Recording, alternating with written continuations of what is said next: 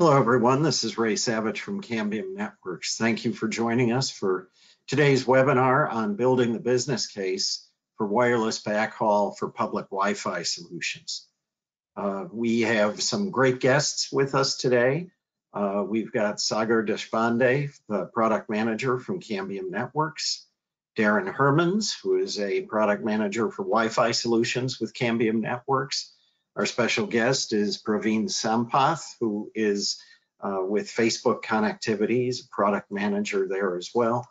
And during the course of this presentation, we'll be talking about Wi-Fi solutions and how our multi-gigabit wireless solutions at 60 gigahertz can interoperate with those in order to provide some absolutely high throughput Wi-Fi solutions.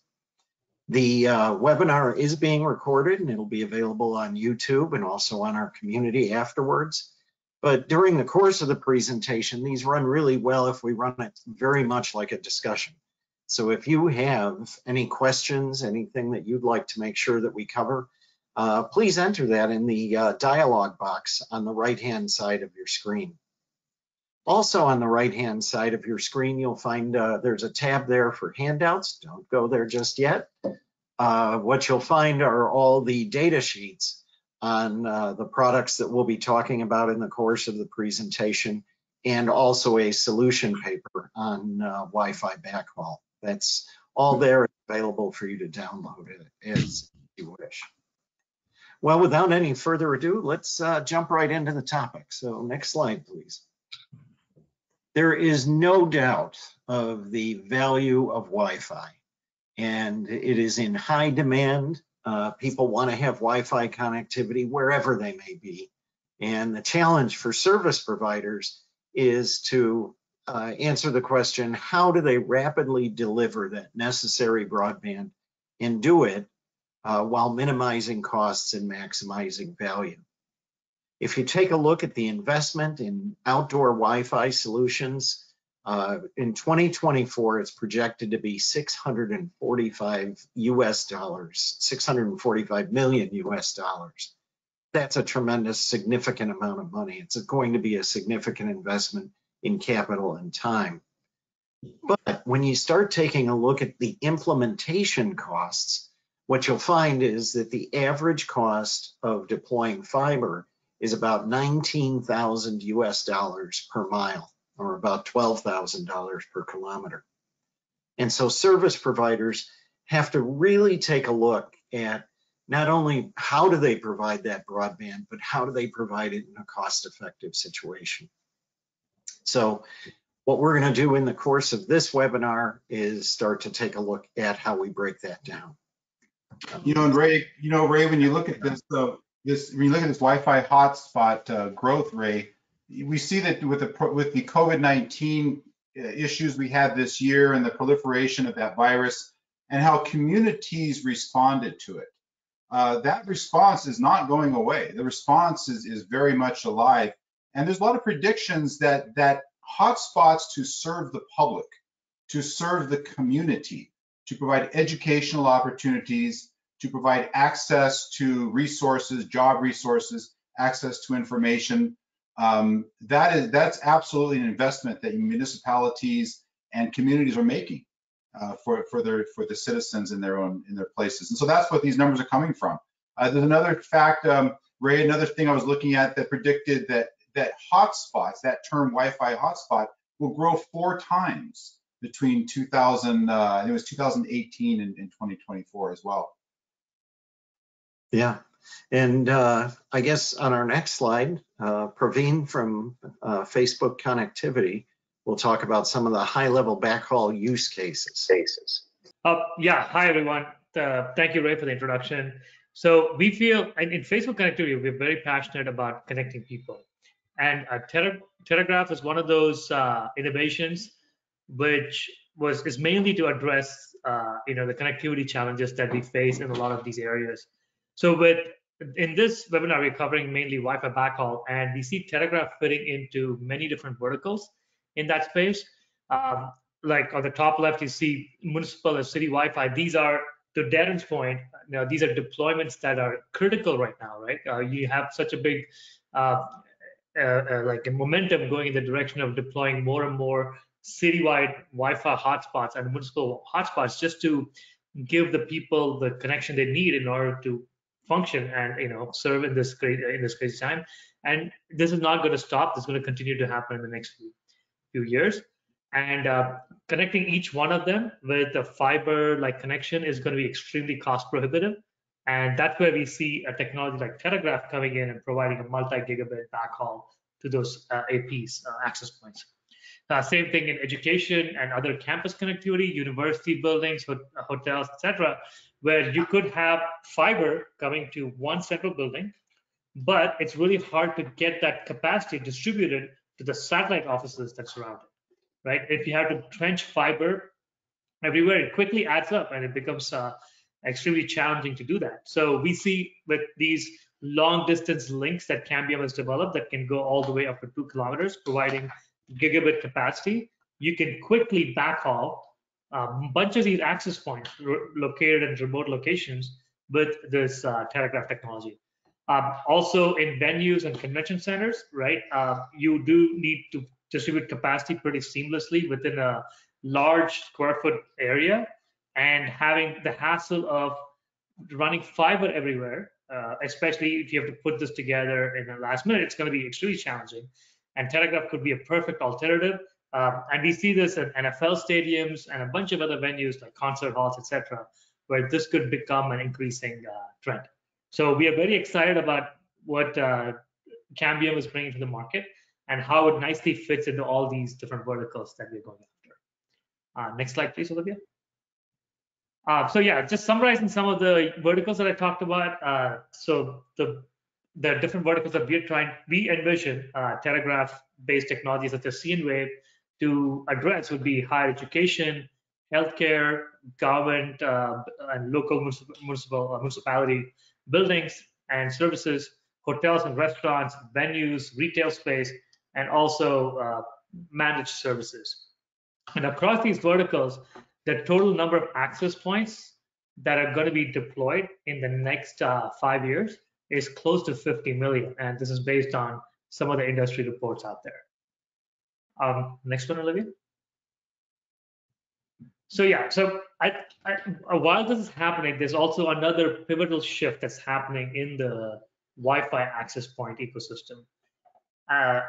11AC is being phased out and is being replaced by Wi-Fi 6 or 11AX.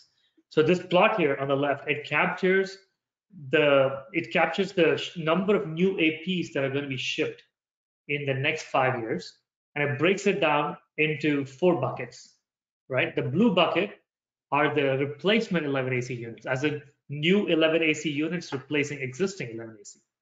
And the red one are new 11AC units being deployed. If you look at that share, you can see that 11AC deployment is going to go down from about 49% in the year 2021 all the way to 0 by 2025. And what we see going up is the 11AX or the Wi-Fi 6 APs. This could be Wi-Fi 6 APs that are replacing existing 11AC or brand new Wi-Fi 6 deployments, right? And this is an exciting shift in the Wi-Fi ecosystem because as these 11AX APs come online, they need a robust multi-gig backhaul in order to serve in order to serve their customers, because 11AX needs multi-gigabit capacity. So that's where we see this Telegraph innovation, C&Wave innovation dovetailing into that pivotal shift and providing the gigabit capacity needed for that migration. So we are very excited about the opportunity here to actually serve this transition period. Yeah, thank you, Ray, and Sagar. Yeah, Praveen, just a quick comment on that as well. When you look at the applications, I appreciate the SAM there showing the technology that is used at the edge access. 11AC, common technology, we've used it for years. Now 11AX, new technology. But what's really driving that need, Praveen, is the applications, right? It's what people are doing with that network.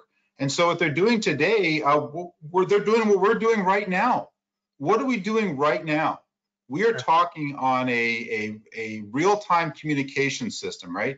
WebRTC protocols used to deliver this real-time communication, audio, video. We're sharing a PowerPoint. We're talking about this. We're having a conversation about it. And this is the type of stuff that people are doing now. This is absolutely the future.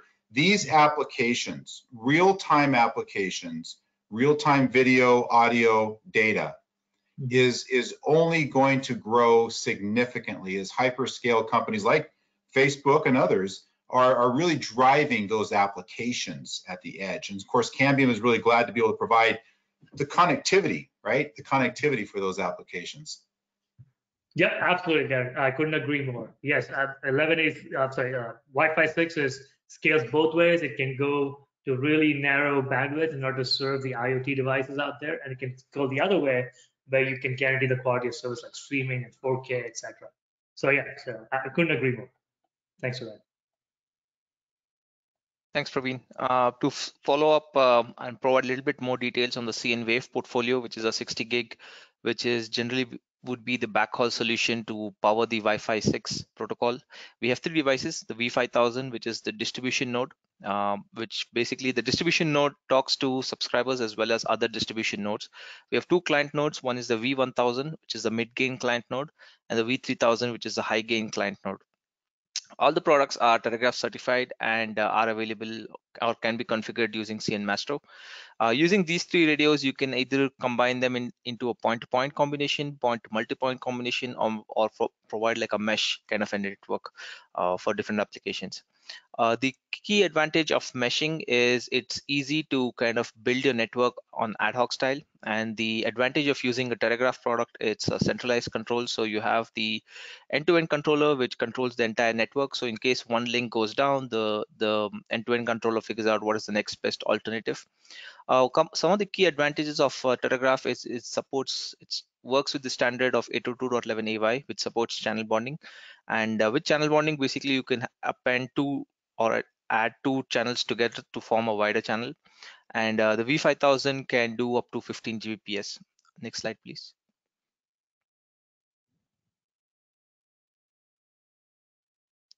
Yeah, thank you.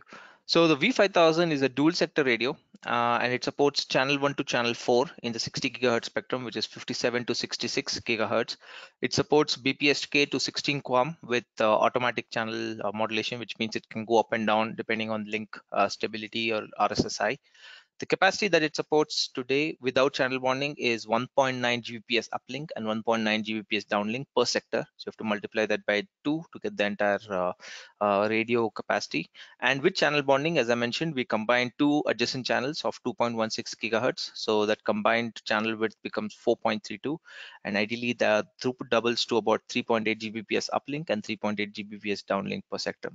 The 280-degree coverage of the V5000 provides a really good coverage from either a pole perspective or a street level perspective to cover a lot of wide angles.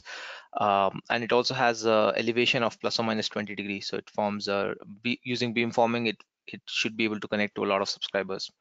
The V5000 can connect up to 30 subscribers CNs, out of which only 4 can be converted to DNs or to provide like a mesh kind of a network. One of the key advantages of cnWave is its latency. It is sub 1 millisecond. So definitely this helps out in a lot of real-time applications such as voice call or like sessions that's currently going on. Right, next slide, please. Darren, back to you. Oh, Ray, I think you're on mute. Yep, there. I'm on. Sorry, took me a second there. So thank you. So now we take a look at Sagar. I like to have you help me out as well to talk about some of these things. So now we can take and look at those same applications, the same devices you're talking about. We can map those into some typical type of use cases. So the first use case is an outdoor Wi-Fi hotspot, and this could be a municipal, it could be just some hotspots around a school or a public building, public spaces. And so what we need here to accomplish this is, well, we need power. So one of the key things about this system is you'll notice that we can actually share power between the devices. So we can connect up an access point to a V3000, and we can power the access point off the V3000. We can connect an access point to the V1000. We can power that V1000. So we can actually share power between devices. That helps you out, helps you reduce the amount of cabling you have to install. Drop in a fiber into the V5000 and then just distribute that content over that broadband link, over that 3.8 gigabit per second link to the endpoints. Now, what you end up there is something that's faster than fiber. The most typical fiber technology deployed today in municipal networks is GPON. GPON is 2.5 gigabits per second. It's a shared technology. It's split, light split, dense wave DWDM. I forgot the wave to dense multiplexing. But DWDM technology for GPON, and it splits the signals. So you have that 2.5 gigabit. That's a shared technology. In this case, you're sharing. You have a 3.8 gigabit per second. So you have faster speeds and lower latency. So that's one. Let's look at another. Take a look at another application of the same technology, but map it into another one. Let's look at the next slide. We can see that. Now, let's build this out a little bit larger, right? Let's spread this out, not across a small campus or maybe a school, but let's spread it out through an entire city. And how are you going to deploy that? Now, Sagar, you mentioned earlier that mesh. You mentioned that one of the advantages of Terragraph is that it's so you mentioned there about how you could it's resilient to network outages. Yes. Yeah. So that plays in here quite well into this. And then you notice also with that fiber link, we can actually put multiple inputs, multiple broadband or backhaul inputs into that mesh network.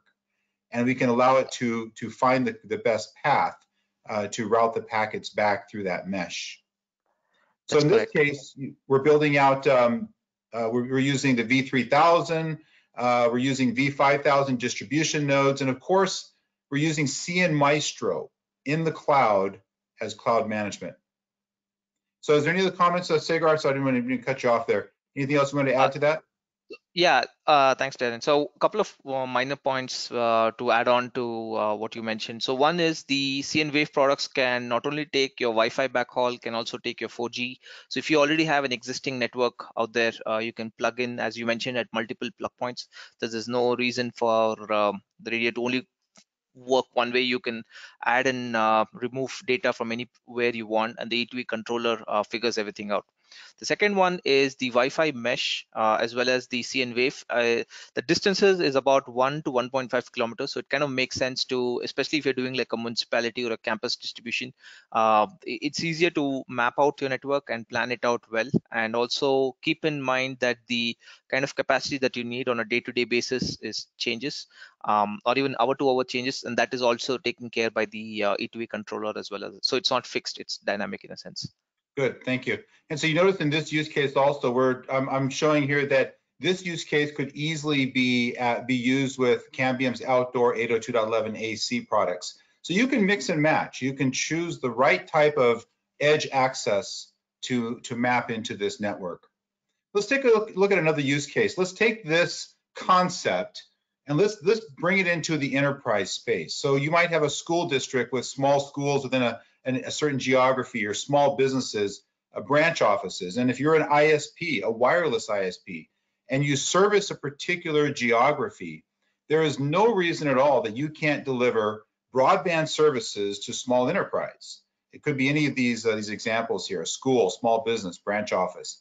So in this case, you're going to need a little bit more intelligence, right? A little more intelligence. This is not public access Wi-Fi. In this use case, we're talking about really enterprise networks served with the 60 gigahertz broadband backhaul. So in this case, we're going to have an indoor Wi-Fi network. We're also going to have a secure, intelligent Ethernet network. And from Cambium, when you buy both of those products from Cambium, the Wi-Fi plus the Ethernet, they actually work together in a very unique way. They actually work together along with the cloud controller, the CN Maestro in the cloud, to actually create a very intelligent network that's adaptive.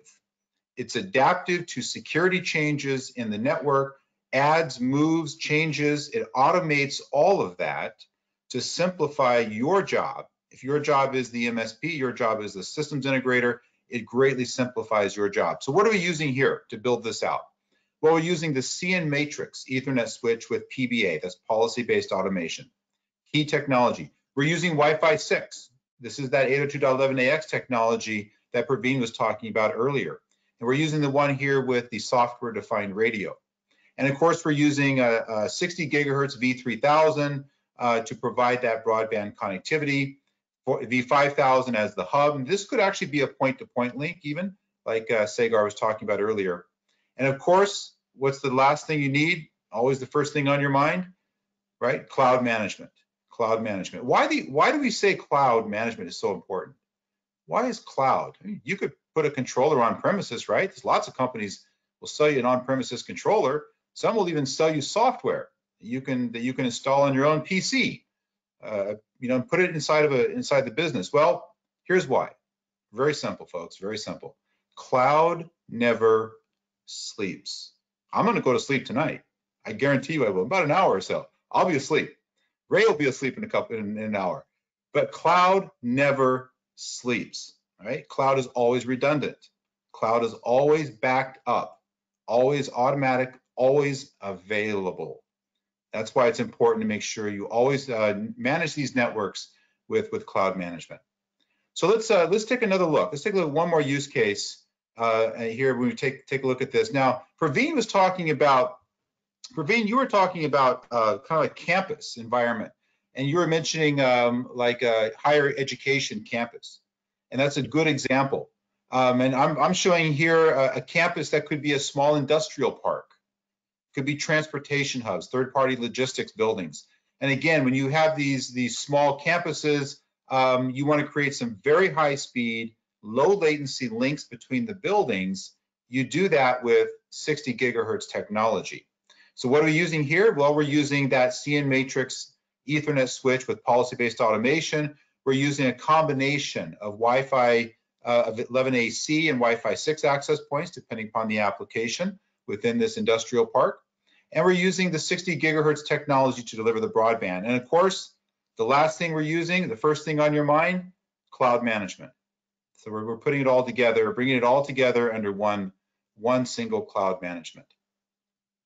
There's 4 good use cases that you can take a look at. And if you have some thoughts on those, please let us know. Get a hold of us. Let us know what you think about these different use cases. Ray? Oh, you're on mute there, buddy. I've got to unmute myself. Thanks, Darren. And what I'd like to do now is just open up a quick poll for the folks that are online. And I think that the question would be, obviously, we've talked about different deployments that you could do during the course of your deployment. What we'd like to find out is which applications will be the first ones that you deploy. Would it be enterprise Wi-Fi to connect something like an industrial park or a transportation center or something like that? Will it be small to medium enterprise with a single school, small businesses or branch offices? Will it be a Muni Wi-Fi mesh network that covers a whole area of a city or an outdoor hotspot? Or do you think you're going to go with something else first? So what I'd like to do is just open that up. Just click whichever one you think you're going to be deploying first in your first wave of applications and network expansion. So we'll take just about a minute here and give you a chance to share your thoughts.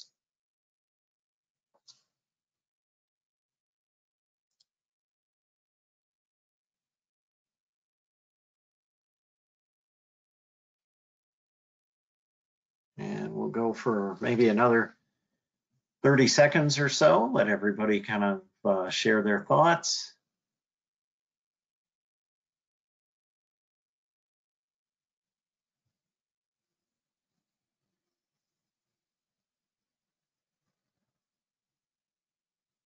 Okay, and let's go to the results really quick.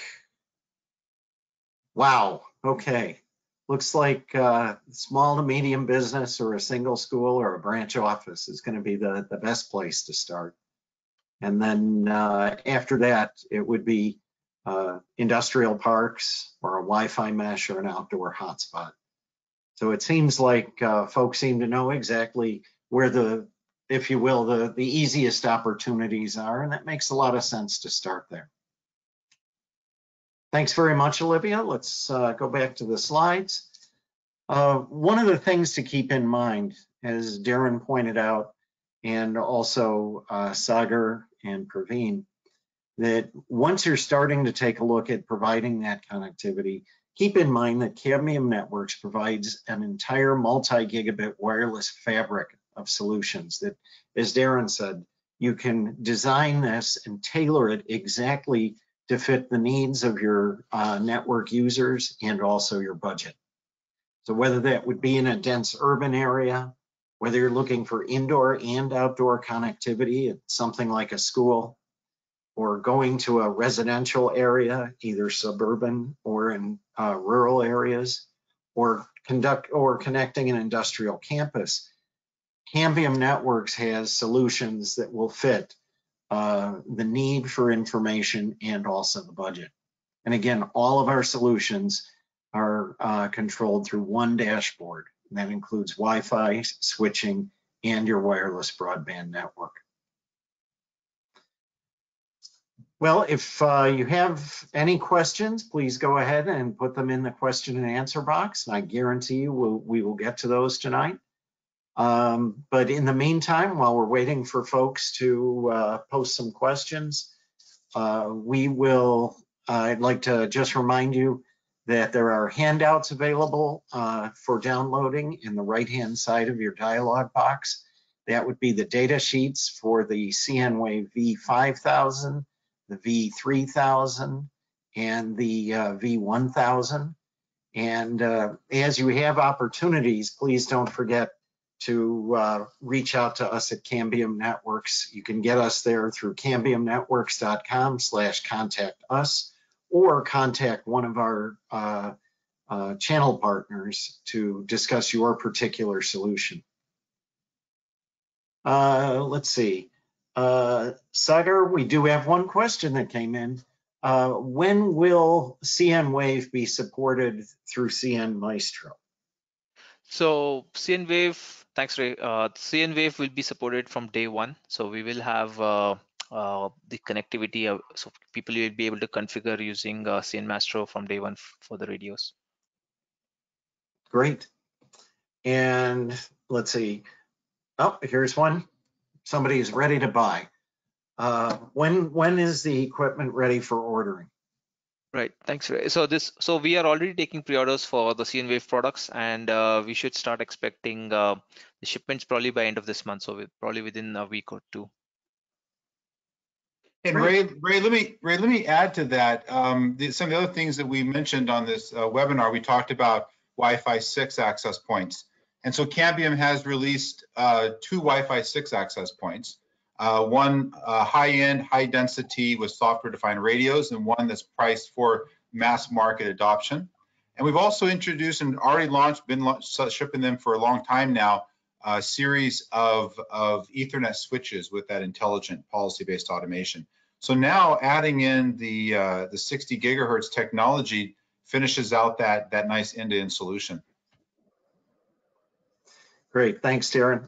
And obviously, to find more information on the CNWave products, the CN Matrix switches, or CN Maestro Cloud Management, please go ahead, go to cambiumnetworks.com. You'll be able to find the information, or whatever's easier for you. If you want to contact one of our resellers, we'd be glad to help you get in touch. Well, those are all the questions we have. Thank you very much, Praveen, for joining us. Thanks, Darren. Thanks, Sagar. And we look forward to seeing you on a future webinar. Thanks, everybody. Have a good day. You're welcome. Thank you. Thank you, guys. You're welcome, Ray. Have a good day. Bye-bye. Bye-bye.